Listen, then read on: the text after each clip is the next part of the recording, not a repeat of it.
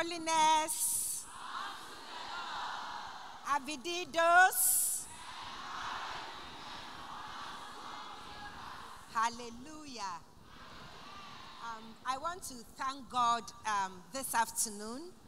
I feel so humbled, and in fact, I am very, very much humbled to be called upon to share with such great and amazing women of God and of your caliber. I want to first of all thank God for this great opportunity. And don't worry, some people say I am short. Others say I am cute. Others say I am portable.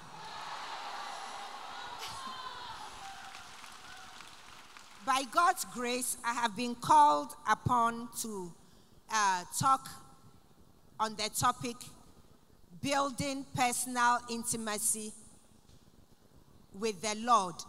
And then I have added for maximum impact, looking at the theme for the year. So, Abididos. Praise the Lord. And to tackle this topic, that is building personal intimacy with the Lord for maximum impact, this song came into being. The Holy Spirit dropped this song in me. Day by day, dear Lord, of these three things I pray. To see thee more dearly, love thee more dearly, follow thee more nearly, day by day. To see thee more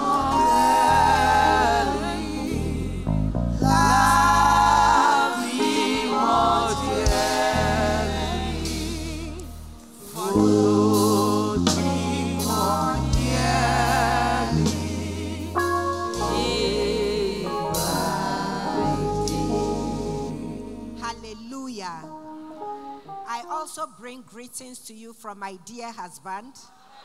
Without him, by God's grace, and without him, I would not have been where I am today, together with the entire family. Hallelujah. So, in tackling this topic, I know we have gone through a lot, and so being very portable and short, I think I have to also act according to my size. Hallelujah. Praise the Lord. So, we will first of all look at the meaning of building personal intimacy.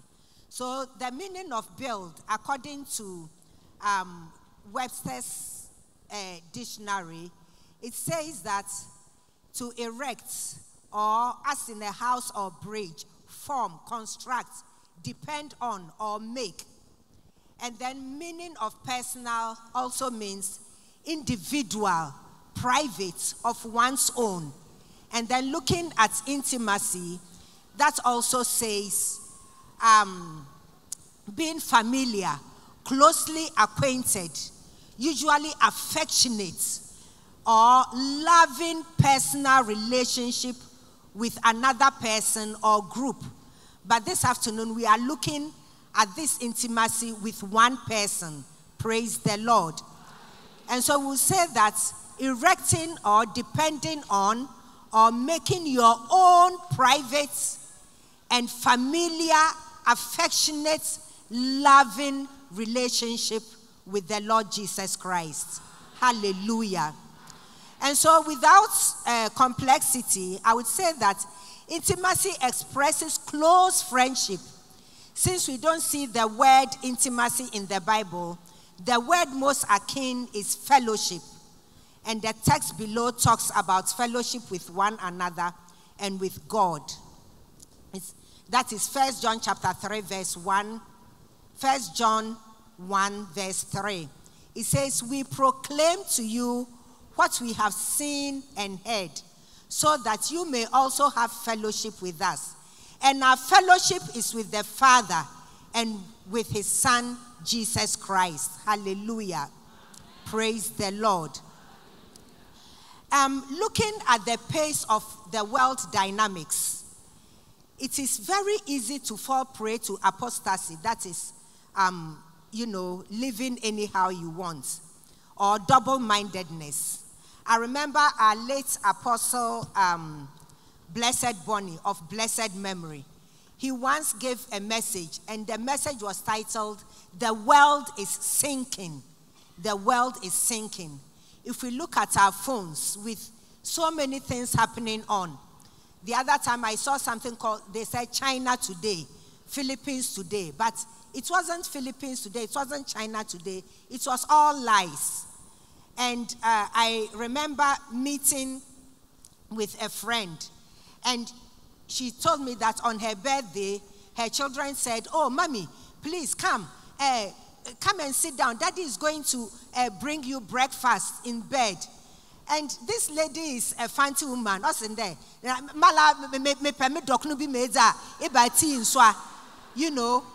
And they wanted just to fake it and then post it on Instagram or the names. You know them more than I do.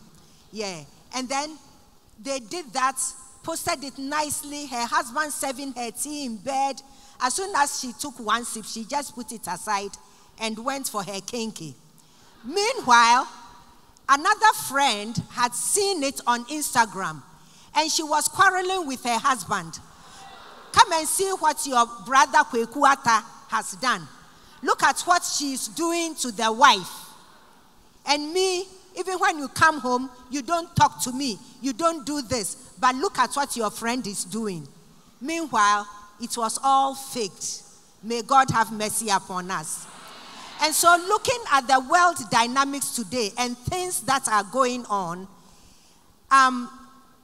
it is very, very difficult to, be inconsistent or to be drawn to get close to God.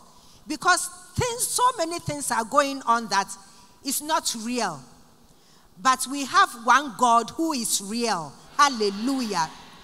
And a few simple daily best practices and disciplines will allow us to change our lives and then to be more intimate with God. Hallelujah. And with our Lord and our Savior, Jesus Christ. Somebody said somewhere that you cannot chew an elephant. Nobody can chew an elephant. But you can only chew it by little in bits. Let's say like killing a mosquito. Mosquito is very small. If you are able to kill mosquito every day, you do this and you kill a mosquito, I'm sure you'll be very proud of yourself. You understand? Yes. And so that is what we are going to do as we also rededicate our lives to have that personal intimacy with our Lord. Hallelujah.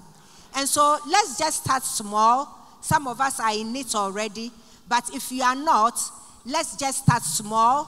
Be consistent. Let's create a routine. And also let's be committed with what we want to do as far as building intimacy is concerned. Hallelujah. The first thing, I have put three things together as ways to build personal intimacy. And it is all in the song that we sang. To see thee more clearly, love thee more dearly, and follow thee more nearly. So to see clearly, love dearly, and then follow very nearly. Hallelujah. In James chapter 4, there are three ways to build personal intimacy. So the first one is to see the Lord more clearly. How do we see the Lord more clearly? In James chapter 4 and verse 8, it says, the word of God says, "Draw nigh to God, and he will draw nigh to you. Cleanse your hands, ye sinners, and purify your hearts, ye double-minded." Proverbs chapter 4, verse 1 going also says that, listen, my son, to a father's instruction. Pay attention. Gain understanding. I give you sound learning. So do not forsake my teaching. For I too was a son to my father, still tender and cherished by my mother. Then he taught me. He said to me, take hold of me. Hallelujah. Keep my commandments and you will live. Get wisdom. Get understanding. Do not forget my words or turn away from them. Hallelujah. And so for you to see the Lord, I would humbly say that it can start from infancy, or it can start from where you have come today. And when I'm talking about starting from infancy, even in our prayers, as when we say the Lord's Prayer, we say, our Father who art in heaven. But this time, you don't say our Father, but to build a personal intimacy, you say, my Father. Hallelujah.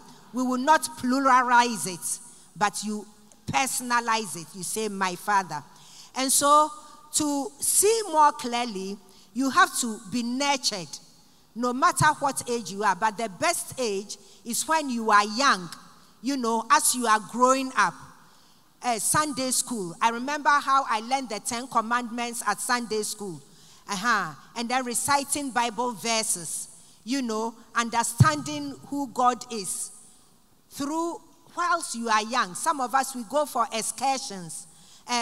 You look at the sea, and then you look at rivers, waterfalls, how all these things are done, tributaries. I remember we lived in Nigeria, and one day we went to the source of a certain great river in Nigeria. And when we got to the source, it was just little drops. Just little drops. And this drops goes and it becomes a big river. In fact, you have a great amazement on who God is as far as seeing who he is. And as children, we are introduced, and that's what Proverbs chapter 4 verse 1 says, verse 1 to 5. Listen, my sons, to a father's instruction. And so you are a child. Without being a child, it will be very difficult for you to see more clearly. Praise the Lord. And so we see God in these things that we are talking about. Creativity, as our Mama Elena was, telling us right now. Things that are around us. You just become creative and you see God's beauty. She was very young and she was studying. She wasn't even a deaconess at that time. She was a sister in the church. And then she saw this great opportunity. And she was like, no, let me go little by little. And she started. And today we are seeing clearly, hallelujah, what she is now doing. And so seeing clearly doesn't just start and then it ends there. It's a gradual process. Praise the Lord. Yeah. Sometimes it's under very difficult conditions, but it all turns out well in the long run. I remember when I was growing up and I was being taught, my mother was so hard on me, despite the fact that I was an only girl among 7 boys. And it got to a time that I thought she wasn't even my mother. She was very, very hard. You work and work and work from morning till evening. And sometimes I would cry. But today, as I stand here, I would bless the Lord for her. Hallelujah. Because she made me see things more clearly. Praise the Lord. I am not saying that you should go and do that to your daughter. There are ways of doing it, which I learned, and now I did it to also my daughters. Praise the Lord. And so in seeing more clearly, these are the things that we go through. In seeing clearly, we draw closer to God in prayer and worship. Surrendering your heart 24 hours, whether at home or wherever. Worship. And my husband really likes it when I sing. when you're at home and you just sing any songs that comes to you. And we women too, we can sing. Hallelujah. And now who doesn't like singing here? As a woman, we all like singing. But some people, they sing to insult. One more the boy kutia. It's not that type of singing we are talking about. We want to sing to glorify God. And as you sing, you realize that you are getting closer to God. God also gets closer to you. Worship songs. And so women, let's sing. Let's say, let's sing, go. Praise the Lord. Yeah. So we sing in worship. We sing worship songs. By so doing, we draw closer to the Lord. And also, apart from that, sometimes we are on social media, spending time with the family, time at school, wherever we are, even when we are driving. Let's allow our minds to stay on the Lord that we serve. Sometimes you may be driving and somebody will come and cross you or do something and you say, you will open your mouth and say, if you are not careful, you even say the F word. Has it happened to you before? Yeah. But if you wait on the Lord, and you have that intimacy with the Lord, it will be very difficult for you to open your mouth to say something. I remember in seeing clearly, I remember one time I was driving and then somebody just stopped in front of me. So I was going past and I would say, oh, brah. Before I could even say brah, excuse me to say, I'll use the exact words he said. He was like, oh, maybe I first saw her when I win ye bida. Oh my goodness, And so, and if I also have the audacity, I also stand there. I will also say things to her. But that morning, I had prayed. I would not throw my pearls before swines, as the word of God tells us. Yeah. Praise the Lord. And so, I did not say anything to him. And then I drove off. Praise the Lord. And so we have to be very careful. And these are things that goes on in our society. Quite recently, even at Nungua police station, one of the big police officers there also had somebody behave rudely to him. And so he just took the car number, called other police, and then he spoke to them. And then as soon as the car got there, they stopped the car and said, come in. He didn't know what was happening. And then, he was taken to the police station. But do you have to wait for such things to happen to you before you see? May God have mercy upon us. And then he was very, very much drilled. I know he will not repeat that again. And so all that we are saying is that if you draw close to God in prayer, in worship, such things will not come your way. Praise the Lord. And from there, we will go to, I have a very short testimony about our dear Apostle Kumi Labi at his induction service recently. And then on page 30 of the induction book, he was described as being extraordinary, time conscious, well organized, and plans ahead. You said that, Mommy, we are talking about building personal intimacy with God. Why are you talking about this? Being extraordinary, time conscious, well organized, and planning ahead. If you don't have these qualities, you can never have a close intimacy with God. You have to plan your time well. And the best time in the morning. Some people also like to do it in the evening. Some people, do it at various times. But we'll talk about the quiet time also later on. And so when we do that, it will really go a long way to help us, organizing ourselves. And as virtuous ladies, Abididos, virtuous ladies, if we want to live for Christ on a personal note, we cannot live without organizing ourselves. Organizing ourselves is very, very, very important. Hallelujah.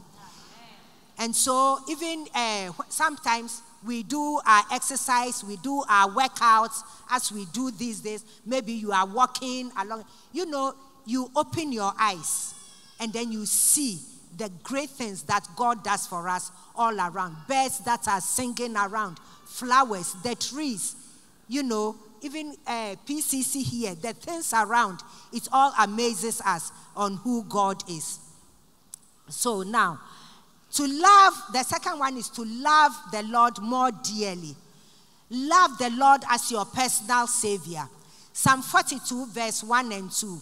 He says, as the deer pants for streams of water, so my soul thirsts for God, for the living God. Where can I go and meet with God? Hallelujah. So that is loving God. He pants for his Savior all day long. And then the other thing that shows we are loving our God more dearly is that Psalm 119 verse 9 to 11, it says, how can a young person stay on the path of purity? By living according to your word. I seek you with all my heart. Do not let me stay away from your commands. I have hidden your word in my heart that I might not sin against you. Praise the Lord.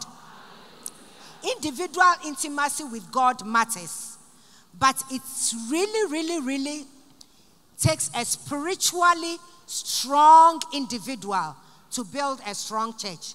If I am not strong spiritually, if you are not strong spiritually, our church would stagnate. But when each and every one of us are very strong in our personal life with God, are very intimate with Jesus Christ, we will see that, Charlie, we will see beyond what we are seeing. Hallelujah. And so loving the Lord dearly, it requires growth in the Lord.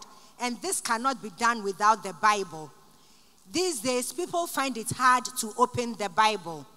And it doesn't take much time to open the Bible or to read the Bible. Sometimes, especially in our devotional book, when you read the devotion, you have the ones that we are reading for 1 year. Sometimes it's 3 chapters. Now, if you organize yourself very well, you can use just about 10 to 15 minutes to read about 3 chapters of the Bible. You'll be amazed. Hallelujah. So you sit down and then you read. But 3 chapters, you feel as if it is so difficult. But it's not difficult at all. And so let's start today. Hallelujah. By so doing, we are telling the Lord that we love him. Because Jesus is the word. And the word, we see the word in the Bible. Hallelujah. Praise the Lord. And so we have to discipline ourselves. It is that evil one who makes us think that it is so huge, but it is not huge at all. And sometimes some of us, we just look on the phone and then read something on the phone and then we forget and we go. But when you take the Bible, you read, and even if it's on the phone too, you underline certain things that you love, that God speaks to you through it. You see that, Charlie, God has a lot of things for us. And there are so many unsearchable things in the Bible. Hallelujah. Praise the Lord. Quite recently, I was looking at a video and looking at some of the Chinese Christians. They are one of the strong Christians in the world. And they put them in prison for, even having a Bible. So when they get the Bible, sometimes they tear a page and then chew and paw. You understand? They will chew the Bible and paw, and then they keep the word in their hearts. Hallelujah. So without a Bible, they have the words in their hearts. And so let's try and memorize the Bible as well, especially during our devotion. When we were growing up, we had this book entitled Mary Jones and Her Bible. She loved the Bible so much that she had to walk so many miles to get a Bible. That's how she loved her Bible. walk so many miles across hills, across valleys, across rivers before she got her Bible, and she loved it so much. Is that how we treat our Bible these days? Sometimes you just look on the phone and then you leave it somewhere. May God have mercy upon us. Some of us, it is this that helped us to be able to stand. We had this in our spiritual union days, saying that no Bible, no breakfast. Hallelujah. It helps you to be mindful of God's presence. And this also helps you to really build up. Hallelujah. And so you can also do this at early in the morning at a convenient place. The other time, somebody was telling me that she finds the most convenient place at the place of convenience. Hope you understand where the place of convenience is. So she finds it very convenient that she just goes there, sits very quietly, and then she reads her Bible, and she comes out strong. Hallelujah. Praise the Lord. And so that is what we have to do. You can just be anywhere. Praise the Lord. And we can also have that, after we have prayed, we also have that still small voice whilst you are meditating. God speaks to you like he did to Elijah in the still small voice, and God heard him. People may not understand you, but just go ahead and do it. Some of us, we can talk and talk and talk and talk, but we have to learn to also be quiet. Praise the Lord. Hallelujah. As we are getting close to him, we've realized these days that the average person gets about 50 to 100 texts, emails, WhatsApp messages every day.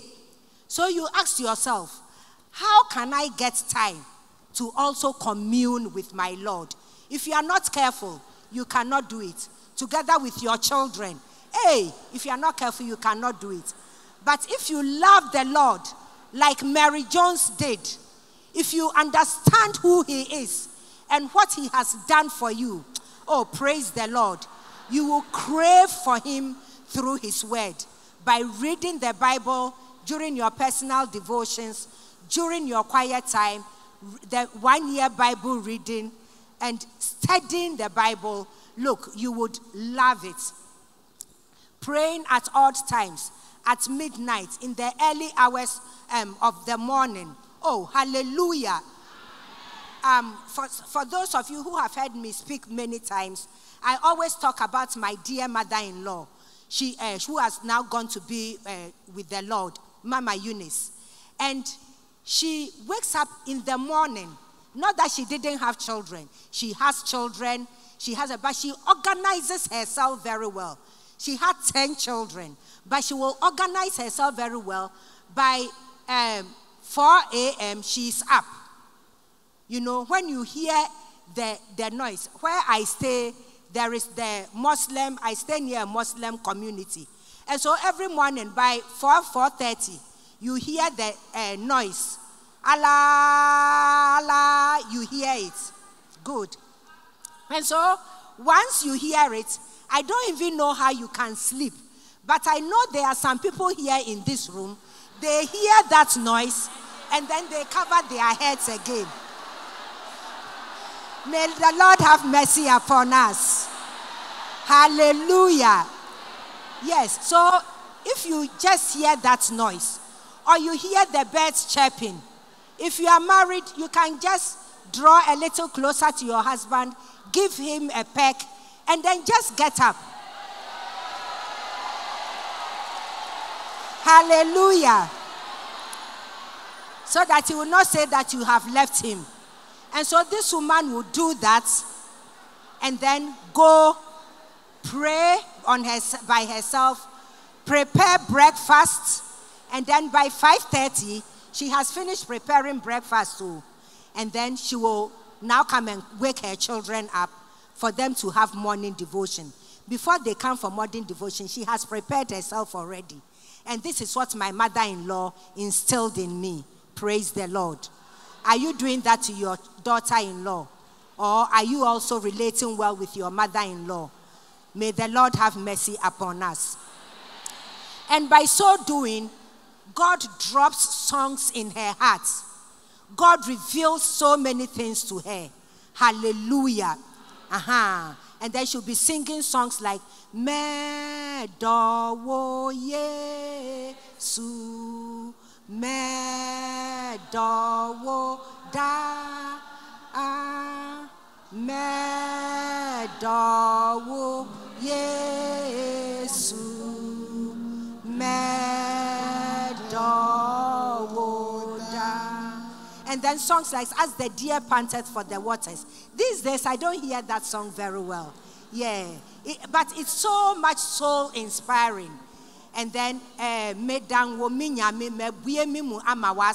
all those songs, they go a long way to help us. And it makes God speak to you.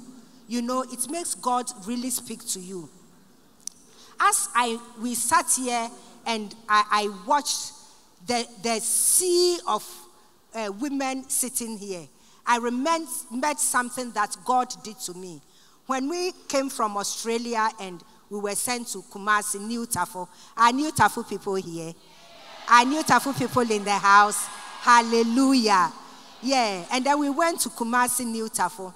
And then I realized that a lot of young people were leaving the church, especially the ladies. They were going to other places. And my heart became very burdened, you know. So when I wake up like that and I'm praying, I'll be crying that, Lord, what is happening? And, you know, the Lord revealed something to me. I saw that there were a lot of young ladies, and they were just running into our gate in the mission house. And they were running, and I was also trying to stop the gate from opening, but they were forcing to enter. And I said, wow, Lord, you know my heart. So what is it? And this was after waiting on the Lord for weeks through fasting and prayer, not wanting these young ladies to leave. Hallelujah. And that was where, by God's grace, we started praying. And I remember one day I went to church and I did not have my hair covered. I did not even plan to go to church without my hair covered. We went to see someone off at the station, and it was getting near to church. So I came to church without my hair covered. My dear sisters, that day when we closed church, no one spoke to me. As the area head's wife, it was only one man called Elder Palance. He was the only person who spoke to me because I did not have a hair gear on. Praise the Lord. But then the Lord strengthened us. Hallelujah. And today, by God's grace, that thing has been kept. And now we have young ladies like you, like you, like you, like you. Hallelujah. Oh, praise the Lord. And we are changing the world. Praise the Lord. And so we thank God. But all these things came through prayer, came through personal time with the Lord, weeping before the Lord. Lord, these my women, Lord. And so, you know, God, one thing with him too is that he's very humorous. Let's go on. Hallelujah. The third one is to follow him more nearly. Jeremiah 33 says, call to me and I will answer you and tell you great and unsearchable things you do not know. Oh, hallelujah. Praise the Lord. Talk to him. Cherish him. The nourishing times and the intimacy with you and your God. You know, as you talk to him, he unveils so many things. He unveils so many things to you. And this is not a one-day affair, but it is a continuous thing. Consistency, doing it every day. And you realize that you will start changing. Hallelujah. Praise the Lord. Hallelujah. And so these are the things that we should really talk about. You know, we follow him very, very, very closely. And when we follow him that way, we become like him. And we act like him. We have compassion. When we talk about compassion, I want you to understand, compassion is in the tree, they say, abadai. When we abadai, baby, oba, abofra, where the baby sleeps in the womb, abadai. That is where, when we are talking about compassion. So when you go before the Lord that way, you have that compassion. You become, you have humility. You know, you are always, you want to save souls. You want to talk to people. You are very forgiving. You are not selfish. You are generous. Praise the Lord. And the word actually sanctifies you. You know, as you talk to him, he sanctifies you through his word.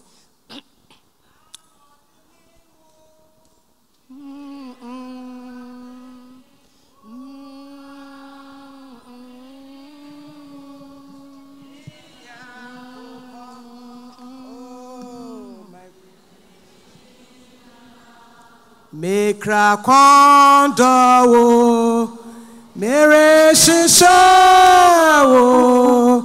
mami huo meni ajina o mekra kondo mere shishawo mami huo. God bless you, mommy. Hallelujah. Sometimes you can go to a quiet and secluded place. That means you are following him. Intimacy in its highest form is experience in quiet and secluded places. Like Mark chapter 6 verse 31. We develop intimacy when we cultivate being alone with God. It may be in the gardens or a retreat location like PCC. You can come here by yourself, and then in a quietness, you know, God speaks to you. It may be in your room. And Jesus models this for us, as we all know in Luke chapter 5 and verse 16. And then when we are silent before him, we also do what? Hear from him. Praise the Lord. Yeah, when we have that heart-to-heart communication. And Pentecostals, many a time we are loud, and if we are not careful, we will miss this aspect of intimacy with God. May God have mercy upon us. But as we are quiet before him, listening to him speak to us, he reveals so many things to us. He tells us about, even he can tell you about work that you should do. Hallelujah. I was just telling Mama Vivian about one of my daughters. She's a pharmacist by profession, but she does flowers. Tomorrow, she lives in Australia, and tomorrow there is a wedding. So she will come back from work, and then she will start doing it little by little. She starts about 2 months before the time, and then she decorates. Then a pharmacist, though, you say, hey, as a pharmacist, she has a lot of money, or they have a lot of money. But, you know, doing something extra to add to the table. Hallelujah. And so, as you are quiet before the Lord reveals so many things to you that you can do. Praise the Lord. Yeah, he reveals so many things that you can do. I remember that most of us have watched the movie War Room, which encourages Christians to cultivate prayer, especially intercessory and warfare. But I think perhaps we could also have intimate room, or my personal fellowship room. As we live here, we can also cultivate that. Just where we can be alone, quiet, reflective, and having a heart-to-heart time with the Lord. And the Lord, look, mark it on the wall. He will reveal so many things to you as we are quiet and we listen to him. There are so many benefits when we have intimacy or fellowship with the Lord. He opens doors for his power to work supernaturally in our lives. You know, especially for those of us who don't have children of our own. And if you have not adopted any child, and maybe you are craving for a child of your own. I know someone who, for 10 years, she has done all that she needs to do. But in her quietness, God spoke to her, just like he did for Anna. Hallelujah. And then I know people whose husbands were not treating them well and so on. But in her quietness, just like Abigail, God answered prayers. Hallelujah. And I know people, we don't have much time on our side, but people like the Deborahs who stood their ground, they were so strong. Hallelujah. And they looked up to the Lord, and the Lord did what? He answered their prayers. Praise the Lord. The other thing that we have, the benefits, is that we have that inner peace and confidence. You know, sometimes we don't have peace. We are Christians, but we are always running helter-skelter. But even with the little, you don't have to have much to have peace. We know of people who had so much, but they did not have peace. And we know of Lady Diana, a whole future king's wife, but she did not have peace. And so you don't need to have millions of cedis or pounds or dollars to have peace. You know, it is your intimacy with God that gives you peace. Praise the Lord. It also gives you confidence to stand before crowd, to stand before kings, to stand before anywhere that you are put. That God gives you that peace and confidence when you relate well with him. Hallelujah. When you have that intimacy and fellowship with the Lord, it also protects you from false prophets. Praise the Lord. These days, there are lots and lots of false prophets around. And we have to be very, very careful. They are luring us. In the Bible, where it says that they come with clothes like in a sheep's skin, but they are ravenous wolves. May God have mercy upon us. Yeah. You see that, I have this small prayer meeting that we meet here. Come. We have to be very careful as women. If you have that intimacy with God, these are the benefits. It will be very hard for you to go somewhere for prayers. May God have mercy upon us. Other than your own church, your own assembly. But we find ourselves running helter-skelter. Hey, this one is here. And then Pentecost women, then we'll be going. You hear this here. I don't think it's happening in this room. Hallelujah. Praise the Lord. It also helps you to love your neighbors unconditionally. Quarrels, rude, and undisciplined behavior. That's one too. It doesn't come your way. It helps you with God's protection. You see that God's protection is always on you. His goodness and mercy is on you. Hallelujah. And then he reveals so many things to you. I remember some time ago, he becomes your friend. And being a friend, you laugh sometimes with him. You laugh. He creates humor in your life. I remember some time ago when we used to live in Australia, and then my car had an accident. And then it was time for us to come back to Ghana. This is a very big testimony that... And so we were about to come back to Ghana, and we had to leave the children there because of their schooling and so on.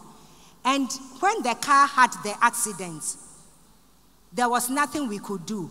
And so in order to leave something for the children to, we were wondering, what can we do? And we had to get a place for them to live. And we did not have money. This God, he's so humorous. Give him a clap. Give him a clap. So as I bring my message to an end, this car had an accident. God, being humorous, he had to let the car get an accident. And then that was where I realized the value of insurance. Praise the Lord. The value of insurance. And so our life insurance is in God. Praise the Lord. And so we had, they wrote the car off, and then this insurance was paid to us. Oh, hallelujah. It was a very huge sum of money. And so I sat there, I said, you this God, what can I do for you? And then we used that money to get a place for the children.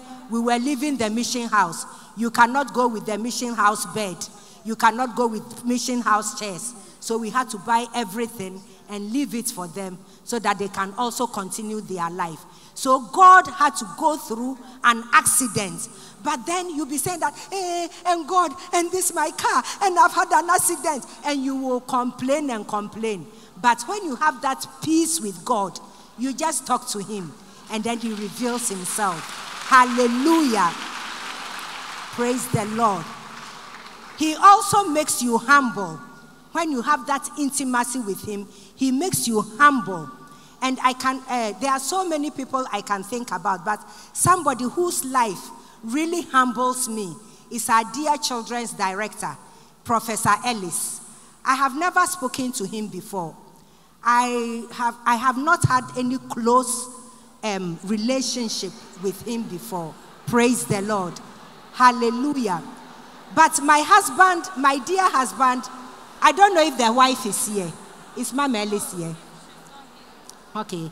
But the wife, my dear husband told me something about him. That he was a children's movement teacher. And he was a professor. And he says he will just be with the children. You know, if it were to be someone who said that, hey, now that I am a professor, I'm stopping there. I don't belong here.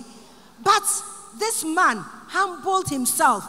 If he did not have that personal relationship with the Lord, I don't think he would have been able to do that. Praise the Lord. And so that was how this professor went. And it was from there that one of our chairmen met him and then said, no, come, I am ordaining you as an elder. But he continued to serve in the children's ministry. Hallelujah. And today, he is our children's director, and we can see the great strides that are happening. Hallelujah. Praise the Lord. Also, in challenging times, you experience the overcoming spirit that makes you stand firm. In marriage, sometimes you can face difficulties. Sometimes you can have difficult in-laws. You can have difficult children. You can have a husband who may not understand you in certain ways. I know of a lady who says that her husband does not want her to talk to her parents. The husband is not talking to the girl's parents. The parents who raised your wife for you, and he does not want to talk to them. You understand what I'm saying? So if you are a wife and you have such a husband, what would you do? If you are not careful, it can even lead to a divorce. But this young lady has stood, and even as I speak, she and her husband's picture together on her DP. You know, she did not look at that at all. She said, look, I know the God I'm serving. If you are not talking to my mother, if you are not talking to my father, it's painful. But what does that do to me? It's between you and your God. Let's move on. And so if you don't have that personal intimacy with God, my sisters, you will always grumble and toil. You keep doing that, and you have a frown face. But those who wait upon the Lord, those who love the Lord, those who have that personal intimacy with the Lord, they are always radiant. Hallelujah. They are the happiest people on earth. It's not that they don't have problems, but they are always happy. You will see them, they'll say, hey, as for you, when your papa, you don't have problem. They have something there. But because they have that personal intimacy, they are always radiant. I pray that as we leave here, we will be radiant. Hallelujah. Let me end with this story. I have planted some things in my house. I love gardening, farming. And I planted some cabbage. And this cabbage, I noticed that it wasn't bulging. I said, what is happening? And so somebody came there and I complained.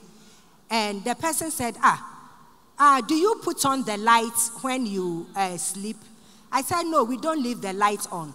But it was then I realized that lights outside, the street light, was shining over my house. And so the cabbage was getting 24 hours of light every day. And so it wasn't bulging.